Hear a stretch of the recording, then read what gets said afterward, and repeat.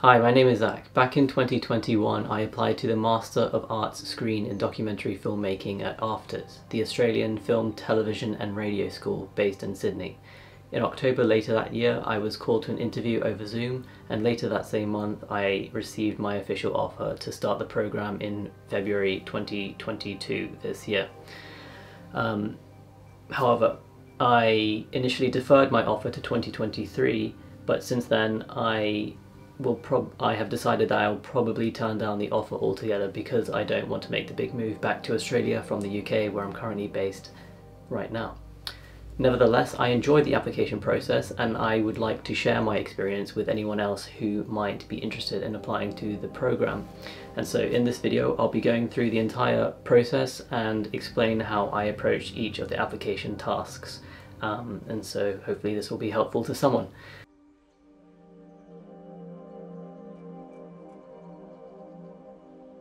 Before I get into the different stages of the application process, I'll briefly touch on the prerequisites to the course and the selection criteria as outlined on the course webpage. In the first instance, I would definitely recommend thoroughly reading through this webpage, which you can find linked in the description box below, and direct any further questions you have to the contact information they have listed there. For convenience, I've also included this contact information in the description box as well. Once on the course webpage, you can find more information on the prerequisites and selection criteria by navigating to the section titled Admissions Requirements. There it says the following. Applicants to postgraduate programs are required to hold a relevant undergraduate degree at bachelor level, or to have completed equivalent work experience and/or training.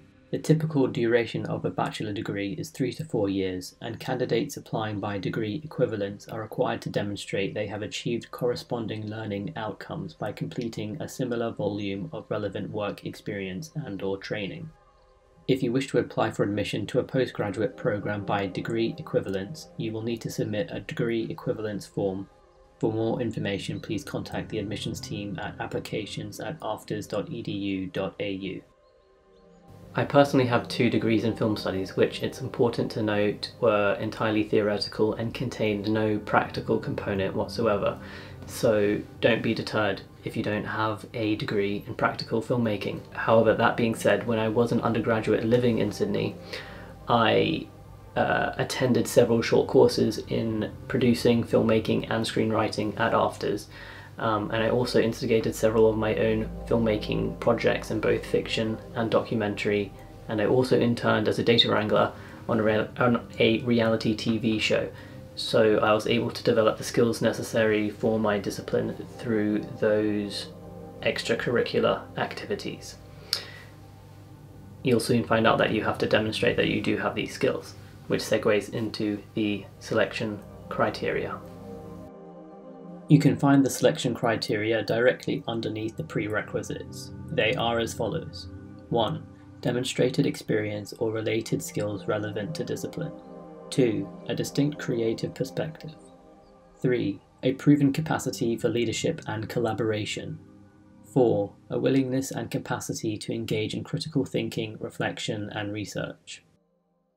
The first 3 will hopefully come across through your creative work, audiovisual statement, and personal statement if you have been fostering some kind of creative practice. This can take a range of forms and can involve various mediums aside from film.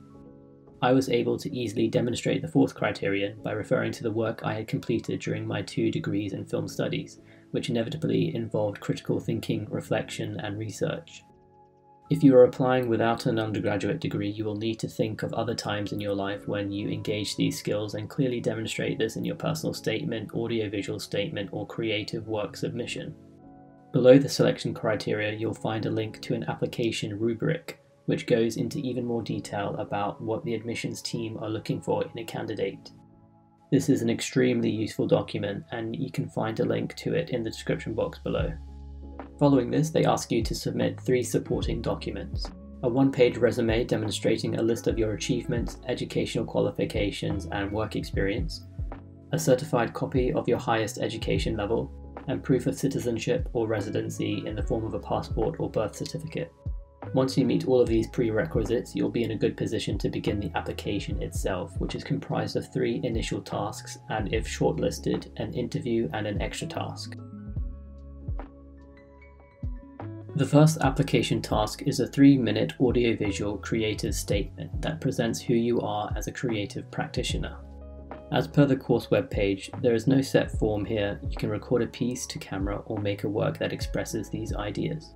When working on this task, the course webpage suggests exploring the following questions. How would you define your creative voice? What kind of stories connect with you and why? Do you think stories matter and why? How do you collaborate with other creative practitioners? My creative statement was a 3-minute video essay that was similar in form to the videos that you can find on this channel.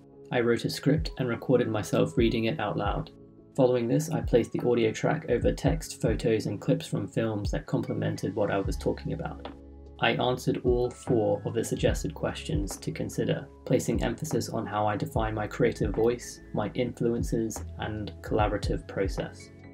In particular, I opened my creative statement with a quote by a filmmaker and academic that I resonate with and explained its significance in my education as a film scholar. From there, I segued into a brief articulation of my views on the medium of cinema as it relates to the documentary genre, and made references to films, filmmakers and theorists that have informed both my creative process and scholarly interests.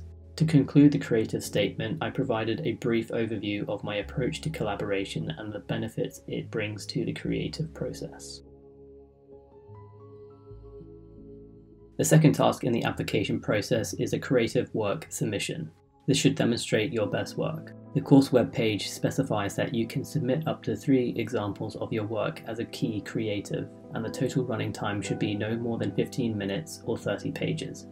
It also states that these works can include any format: fiction, non-fiction, experimental, film, video, or other digital and online forms, linear or non-linear, music scores.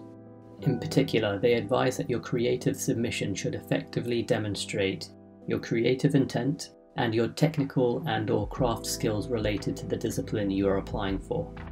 You must also submit a portfolio alongside this creative submission, which clearly outlines your role on the work submitted. For my creative work, I submitted the first 15 minutes of an experimental landscape film I made in 2020 and 2021 called Meadow. The full 30-minute film can be viewed on this channel, and I've provided a link to it in the description box below and at the end of this video if you would like to watch it. In my portfolio, I specified that my submission was a 15-minute extract of a longer work and divided the remainder of the document into 4 main sections, namely my roles on the project together with a synopsis, stills from the film, a director's statement, and a list of all of my credits in other films and television work I had done. The director's statement articulated my motivation behind making the film and what I was trying to achieve. For anyone applying without an undergraduate degree, this would be a great place to demonstrate your capacity for critical reflection. The final application task is to write a personal statement. On this task, the course webpage instructs that you write a 1-page outline of your key objectives for studying at AFTRS. You may include information such as your personal history, your goals and ambitions, and where you see yourself at the completion of this program. When writing my personal statement, I followed these exact guidelines.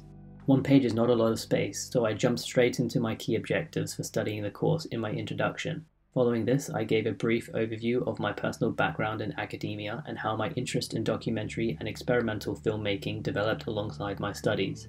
I also touched on relevant filmmaking projects that I was involved in, such as Meadow, the film I used as my creative submission. And to conclude my personal statement, I summarised what I was hoping to achieve by the end of the programme and my future ambitions following the completion of the course.